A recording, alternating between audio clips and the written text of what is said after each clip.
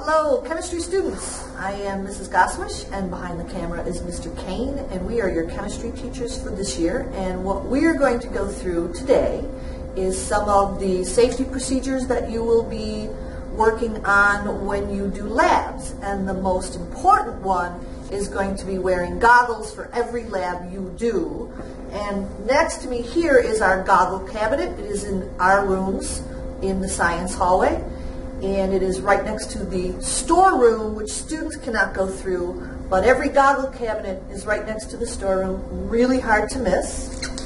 And I'm going to open it up, and you will notice that the goggles are beautifully arranged in very neat rows. We'd like to see it that way before the lab and after the lab.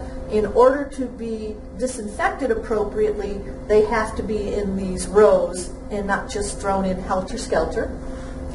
You will get a pair of goggles, usually for your lab table, your group. They are splash goggles. They have the nice sides here so that chemicals cannot splash under just plain old like safety glasses. So these are called splash goggles. And the strap is adjustable. You put it on. You adjust the strap, and you are ready to do a lab. Hi, I'm Mr. Kane. You can see that we're standing here right next to the chemical storage room still. What I want to show you is a couple of things. Number one thing I want to show you is the fire extinguisher. You can see that it hangs right on the wall, and it's not attached to the wall in any way. It's just, you just pick it up and pull it. It's pretty heavy. It's probably about 15 pounds. If a fire does wind up starting in the lab, the best thing to do is first make sure that people know that there's a fire. And then second, one person should walk to get the fire extinguisher. Typically that'll be a teacher, but if the teacher's not available, it might wind up being a student. In order to use a fire extinguisher, it's not very difficult. All you have to do is remember a simple acronym, PASS, P-A-S-S. The P stands for pull, so you would pull this pin that's sitting right here. A would stand for aim. You aim the hose at the base of the fire. S is for squeeze. The handle here needs to get squeezed as you're aiming.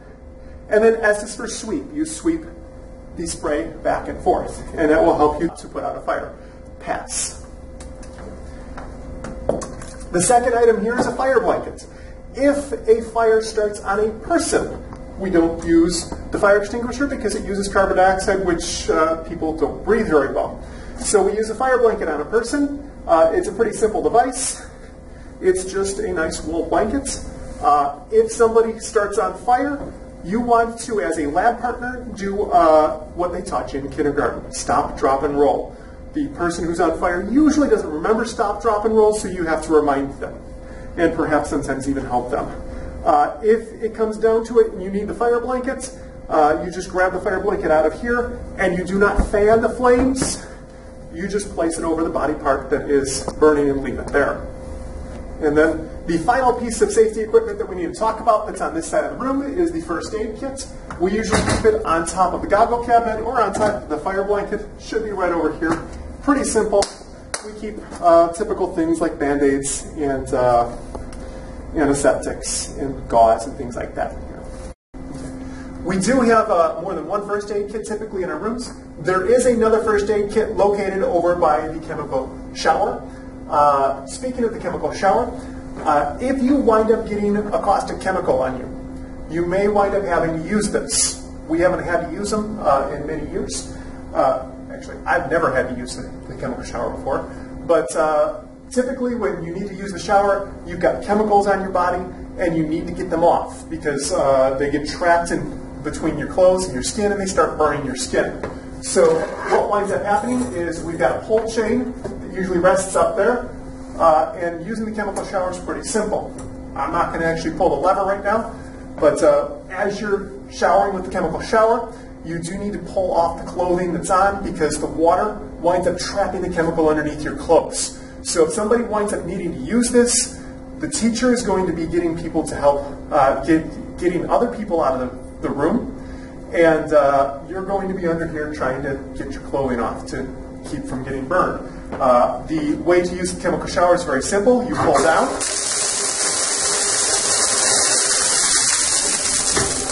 and it automatically goes back up. Also, where the shower is located, you have the eye wash.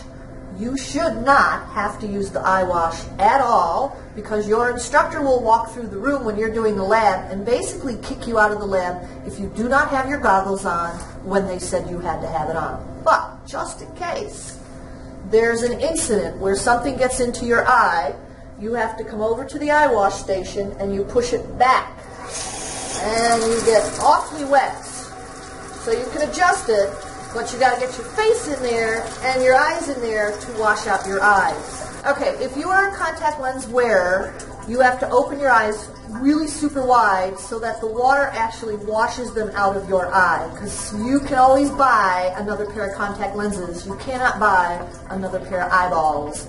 So if you have to use the eye wash, really open wide so those contact lenses get out of your eyes. Otherwise, they're going to melt onto them. The other thing that is over here is for liquid spills, and it's a 3-step process. Step number 1, you're going to use the sand to make a dam around the spill so you can contain the spill in a certain area.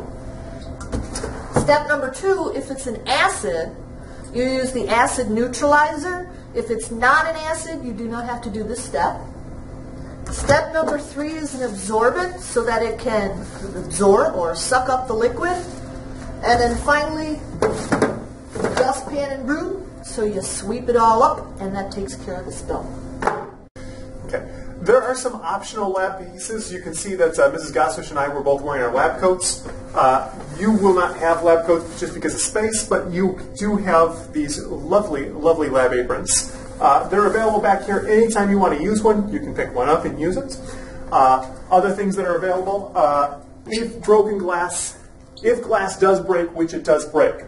Number 1, let your instructor know about it. Number 2, never pick up broken glass with your hands. Always use a broom and a pan. And anytime you have broken glass, always put it in this container here, which is for broken glassware. Never throw trash into a broken glassware container, please.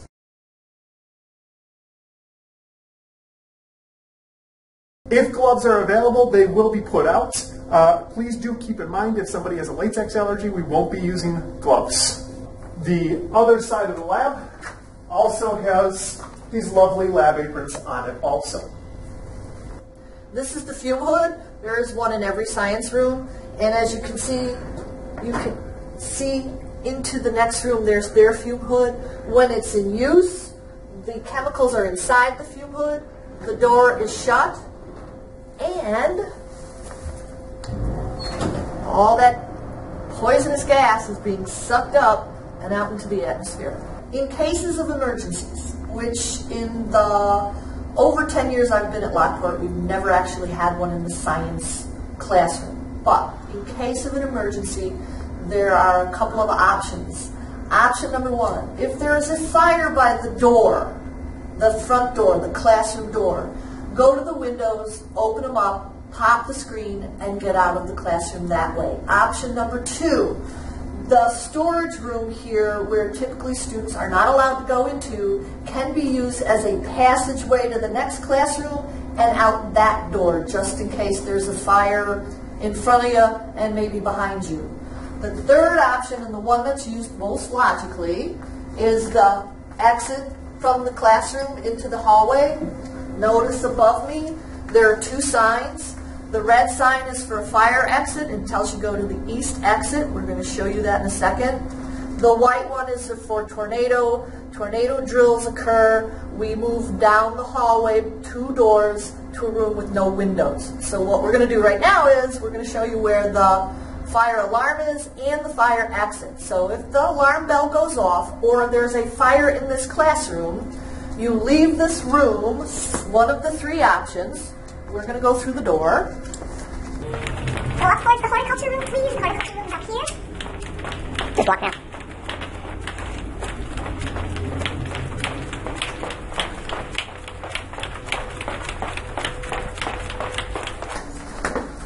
This is the fire alarm at this entrance. Pull the fire alarm down and leave through this door. This is going to be your fire exit anytime a fire drill goes off, whether the fire is in the classroom or whether the fire is in the workshop down at the other end. This is where you're going to go out. You're going to go out, you're going to take a right, and you're going to go across towards the soccer fields. Another option for alarming the rest of the school to a fire in your science class is to come out of the classroom, head towards K hallway.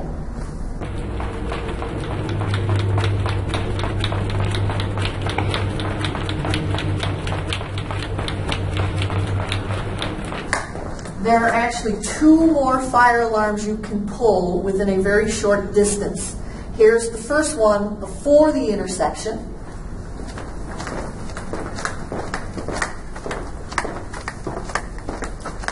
And here's the second one right after the intersection of K and C hallways. Once you've pulled the alarm, head out the exit there. This is only if you have an emergency situation where you can't get out the horticulture way or you're panicked or anything like that. You have 3 fire alarms within a very short distance of your science class in the C hallway.